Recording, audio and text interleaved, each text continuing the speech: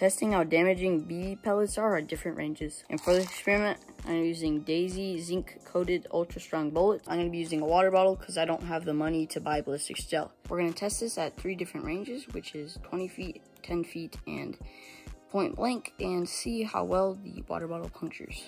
Alright, this is our first range tested of 20 feet. Looks like there was moderate damage done to the outer layer, but there's no pass-through. Alright, here's our 10-footer. Alright, at 10 feet away, you can see that there's 1 point ruptured. If I squeeze it, you can see it more.